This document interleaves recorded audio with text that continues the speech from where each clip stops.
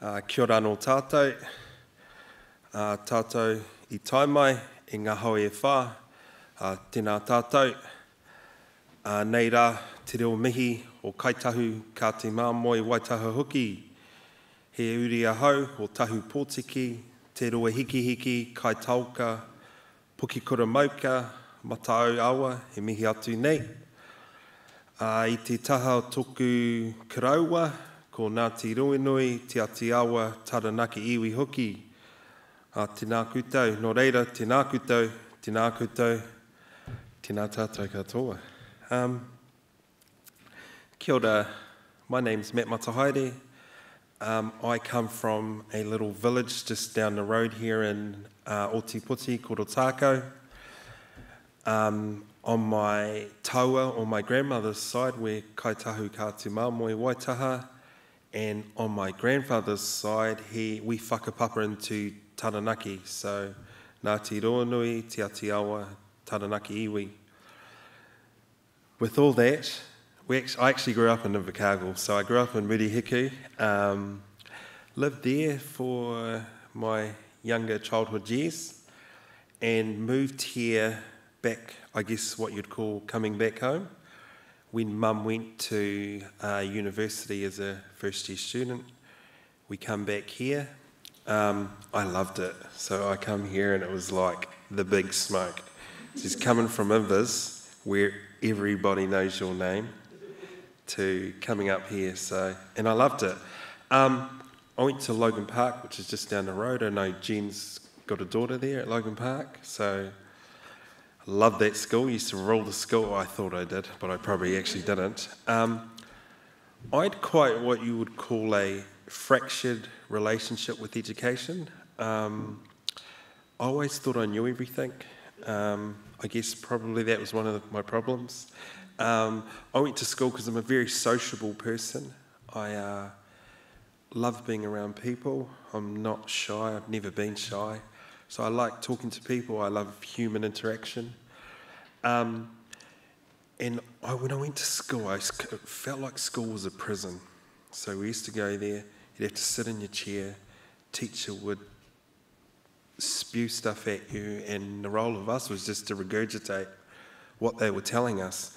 And I always used to say to my teachers, the stuff that we're learning in history had no relevance to me, so I couldn't make sense of things that didn't reflect my context. And I used to ask them that, and I used to ask them, why are we not learning about the history of this area, the names and places? And I used to get kicked out of class all the time. And so I had an amazing teacher, an English teacher, so I used to just go and sit in her class because she'd just let me come and sit in there and do my work. So as soon as I turned 16, I was gone. So I left it. I was really gutted, and I remember my mother, who's always been engaged in education, she was really gutted, but I just wasn't having a good time.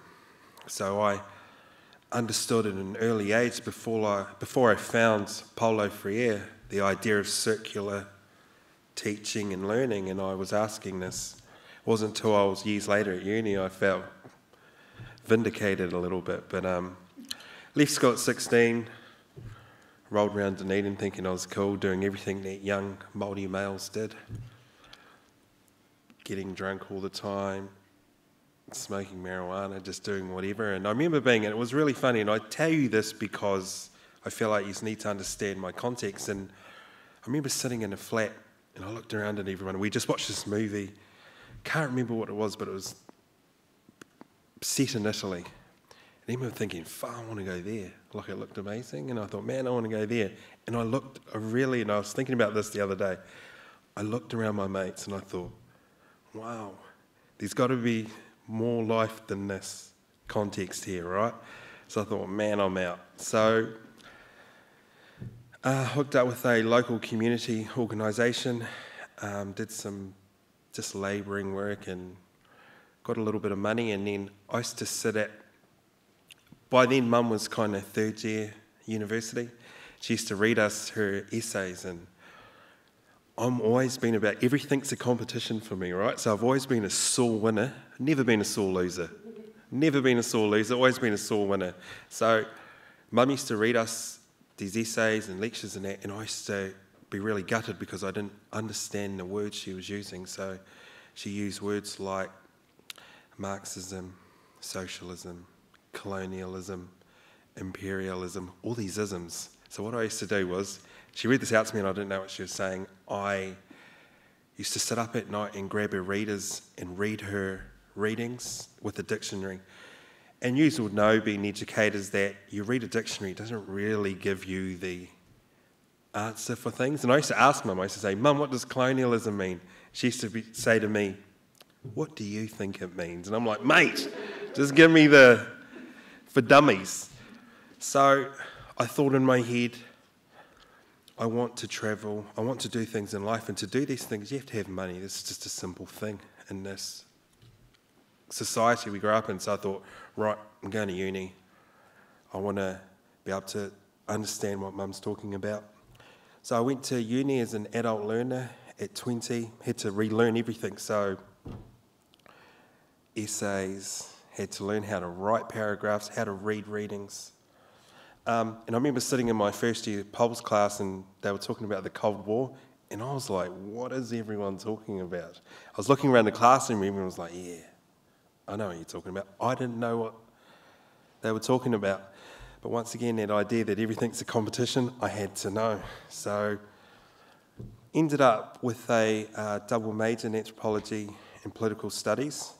And when you do political studies, you always, the trajectory for you is to go to MFAT, because that's what they told us we did. You go and become a diplomat. So just before we were going to do interviews with MFAT, I went to a public lecture from Mason Jury in the town hall. And you know, you're young, you just want to make all this change. And I'm sitting there and I'm like, man, when's this going to be finished? I thought this dude was the man, right? That's what I thought in my head. And I'm just sort of in and out listening. And then he said one thing. He says, if you want to make real change occurs at the community level. And I was stunned because it threw me. I thought in my head, how am I going to do that in Wellington if I even get a role with MFAT? So I went and worked for an NGO for like 10 years. One thing they don't tell you about working for an NGO is that you don't make much money. Most NGOs run off the smell of an oily rag. They work off the commitment of the people that are working there. And then I did a few secondments in the community, done some work in the public sector, come to the university because I wanted to understand the tertiary sector more and I was looking for some change. Initially I thought, oh, I'll be here for a couple of years. I've been here for 7 years now, so so that's kind of my history. And the reason why I tell you this is because, especially in Te Ao Māori whakawhanaungatanga, it's really good for you to understand where I'm coming from, because I could be coming from Mars, but you wouldn't know, so I had to tell you where I come from. So, kia ora. I chose this topic because in the last pretty much throughout my whole life, I've always wanted to know why. I always have to know things. And I always loved the names and their attachments and how they were attached to the land of whenua. So when this opportunity came up, I thought, man, I'll do it. And then as it got closer, I was like, why did I want to do that, you know? But hey, it is what it is. Also, look, I have to acknowledge a number of people who have inspired me in my career. Initially, it's my mother, who has just been amazing for me, has always been that role model. I've always wanted to be mum, you know, and never will be mum. She's a woman. And secondly, she's very smart. So I've always wanted to mirror her and follow her in her career. Another key person for me was Tahu Pōtiki. So when I met Tahu, I didn't know he was like the man. He was just really nice to me. And I was a young child, very impressionable. He wasn't that much older than me, really, when I think about it. But he was very nice and he enabled me to be who I wanted to be. Some people find me quite full on. Tahu just let me be, you know. And so I have always wanted to follow Tahu in his mahi. Obviously my own whānau, people like Dr. Tamaiti Tau, who's from Tuahiwi, and Ototahi in Christchurch. So these are the people from my hapu, my whenauka sitting down here. These are the people that inspire me to want to carry on our rich tradition. Right. I love this picture here, right? So this is Moaupoko, which is like the peninsula. It's a beautiful picture here. And when I'm driving to Otako, I go over the top road. I just love looking at this image here and I always think to myself, it'd be pretty buzzy to think what this looked like 150 years ago, right? It was totally different. In 1827, the French botanist and navigator, Captain Dumont d'Urville, visited New Zealand in his ship, the Astrolabe. When visiting the northern coastline of Te Waiponamu, he noted, and I quote, "There is not an islet, a rock, a corner of the land without a name." For Kaitahu another iwi, we have a name for every part and fabric that make up the whenua, the seas, the rivers, the lakes, our highways. The names vary. Some are literal, practical, and explain the history of the area. Some are an omen for future generations. There are tupuna or whakapapa names. This is direct and tells you who holds mana in this area. This attachment is inscribed through whakapapa, the stories and narratives passed down to generations, and the names we hear, we see, and carry today are a reflection of the history of this area. The most beautiful and wonderful names that roll off the tongue so smooth, but names with deeper meaning if you know the history of the people of this area, and with the name you start to unwrap its significance, and with this the relationship it has with the whenua. For example, I'll use something we all know, should know. If we were in Johannesburg, South Africa, and someone said, "See that place there? It's called Mandela." Would we just say, "Yeah, cool"? No, I don't think we would. Mandela. You would start to think of his life, his imprisonment under the brutal system of apartheid.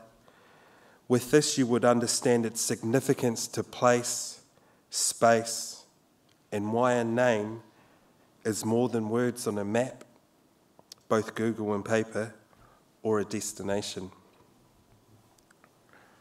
So, what of the original names that spoke of and to the whenua? We need to go back and look at the conditions that created what we have today. It is simple. I was talking to the tech guys and they were saying, you can't get this wrong. Te horopaki. Horopaki is just context, so the context. I love this picture here. It's if you're ripping on Google, I just found it on Google, and it's Otako in the 1800s. So bringing in, looks like a feed of kai, probably our whanaunga, bringing in some kai for the whānau. I love this picture. The process of colonialism and all its brutality not only actively displaced Indigenous peoples throughout Te Ika a Māui and Te Waiponamu, but it knew that for this to have long-lasting effects, it had to dismantle our institutions. Te reo Māori, our tikanga and kawa had to be eradicated because it is these po that can explain what it is to be Māori. Te reo Māori is the language, tikanga is the process or the way we do things, and kawa is a set of rules that guide us. This is fixed, unlike tikanga, which can be more fluid and move with the times. Now, an example of that is COVID, level 4, right? So with our tangihana, our funerals, we weren't able to practice our traditional ways of burying our dead and seeing them off. Much has been written about the Native Schools Act 1867. This was forced assimilation conducted entirely in English, and besides teaching the very basics of reading and writing, it was geared more towards teaching us manual labour. You know the kōrero. We can sing, dance, and we're only good with our hands. Systemic teaching of civility to a system that is always for them, never us. Interesting, when the idea of partnership is a key principle of the treaty, a document that was meant to acknowledge the mana of Māori and the right for Tino Rakatirataka, self-determination. Does this sound like a partnership? Not really. This sounds like a dysfunctional relationship, and I'm sure if there are social workers in attendance, I wonder, how does this look like on the power and control wheel? I don't want to spend too much time on the deficits here because these are widely known. However, it would be remiss of me not to explain what is blindingly obvious to us, and that is colonialism as a system in this country has looked to break down what it is to be Māori and rebuild us to be of service as a colonial construct. The issue with the well-oiled system like colonialism is that it is never just a point in time. Rather, colonialism has to constantly reproduce itself in order to reinforce the public's acquiescence. Think anniversaries, which only serve to celebrate the greatness of colonial history, barely little or no mention of the 400 years of previous occupation. In his seminal work, Prison Notebooks, the Italian Marxist Antonio Gramsci called this hegemony. The idea that institutions play a role in reinforcing the status quo is critical when we look at the inequities that exist today. So how do names become transcribed onto the whenua? I love it. What's in a name? For any Shakespeare, right? That's where it comes from. I just stole it, really. Well, it's actually a nod to Shakespeare. The concept of mana whenua is the framework for which we can understand how a place or something gets its name. Put simply, mana whenua are the people who have authority over the land or area. It's very specific. The principles that underpin this concept are as follows. Take tupuna, a right which can be established through an ancestor. Umutakata, rights through conquest. And tapatapa, the naming of something, and in this context, specifically through discovery of land or resource. This is best exemplified in the pepeha, he puna haiatu, he puna waimarie, he puna karikari, the pools of frozen water, the pools of bounty, the pools dug by the hands of man. Now, I have a little bit of an issue with the hands of man because I'm just wondering, were women doing nothing back then? But hey. And look, this is really a brag, and it's to say that we've been here since the footsteps of Rakaihotu. And Rakaihotu was Waitaha and is a common ancestor of the people of Kaitahu and Katimamwe. A look around this area, you will see that the names speak of the earliest and the first inhabitants. Otako speaks of a channel that runs in the Moana directly opposite where Otako Marae sits now. The name now has taken on as a signifier of the rohi or the area. Te Tai o Arai Te Uru, the Otago coastal marine area, which takes its name from the Arai Te Uru waka that capsized transporting kumara, its navigators on board, whose names are remembered on our landmarks around Dunedin. The name for St. Clair is my favourite, Whakahekiro. She was a Waitaha woman from a prominent whānau, and she was the wife of Tu Weriroa, who was a prominent Katimamwe chief who had pā or homes at Taiari Mouth and in Tahuna, Queenstown. whakaari for wakari, just up the road here. With the death of a prominent chief, they held his body up for the people to see that he was dead, to hold up and elevate as whakaari. Te Ao for Roslyn, which is another suburb just up here. I mean, O is fog or mist, so Te Ao is the fog or the mist. And if you think back in the years, it would have been a place of dense bush and forest with walking tracks, and we can understand the meaning for its name. These are merely just a few examples of the names in this area. If mana whenua is the framework that can articulate the process of names and naming something, then the overriding institution that governs this is whakapapa. I love this picture here. So this is a picture of my tupuna. This is Wee Pōtiki, who was one of the chiefs from Otako, and this is his son, Ihaya Pōtiki, who lived down at Kaka Point. Whakapapa, or genealogy, is a guiding principle in Te Ao Māori. Whakapapa, as explained by Tā Apirana and Te Mairi Tau's Ngā Piki Tūroa o Ngaitahu, the oral traditions of Ngaitahu, says it is the process of laying one thing upon another. Building foundations, and for anyone who studied archaeology, this would look like stratification.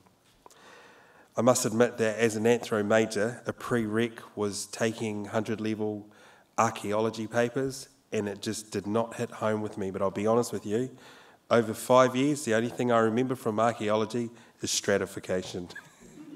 I'm actually quite stunned I passed. Whakapapa is what binds us to one another, and as we look back, we look at how it is the many whānau have held mana for us in this area. When I speak of mana, I have to acknowledge that everyone has mana. When we subscribe to the notion of kanohi ki te kanohi, takata ki te takata, face to face, eye to eye, so we are on the same level. There's actually an amazing TED talk by Tamaiti who talks about this very concept. When you systematically erase the original names of places, you are consciously or unconsciously doing this in an effort to rewrite history as if we have never existed. It's like the old saying, if you tell a lie so many times, over the years it becomes a truth. This, coupled with generations of not teaching the history of this country in compulsory education, we are left with something where we are fighting, feel like we are fighting to the death to bring our names back into the public domain. Because we will not sit by and watch as our names, beautiful names, are never acknowledged or spoken about at all. The world is a much different place now. We have a generation of young people who refuse to accept what they are being told. High rents, cut out of a housing market, continuous assaults on the female body, hypermasculinity. No. There is a po in the whenua, and it is this generation who will, to use a beautiful kaitahu whakatauki, haia te awa, slash the sea from the sky and blaze a pathway forward. In conclusion, whakamutunga, I've got it down here but I haven't got it on a slide, I'll just leave my beautiful tupuna up there. I have, I guess, what you'd call a number of takeaways, but really you can take away whatever you want. These are just some for you to think about. And that is, learn the history of this country if you don't know it, and specifically the area you live and work in. Find out the names, and as always, there are narratives attached to these names. Bring in local people to talk about this. Who are the mana whenua in your area that hold this mātauranga, this knowledge? Make these connections. It is always about whakawhanaungatanga, relationships, meaningful relationships that will grow to be of mutual benefit. This will only add value to your mahi work in the outdoor space because, like I said in the beginning, the seas, rivers and lakes are our highways. There is a whole depth of knowledge that will complement your mahi. It's also about understanding your role and obligations under the treaty. Now, I don't know if this is the old Marxist in me, but the last point really. What we need is a systematic overhaul of the current education system and the way that we teach people. We need to rethink how we engage in education so that it becomes a circular process. We don't lack the answers, we actually know what we have to do. What we lack is the courage to act. Nō reira, tēnā koutou, tēnā koutou, tēnā tātou katoa.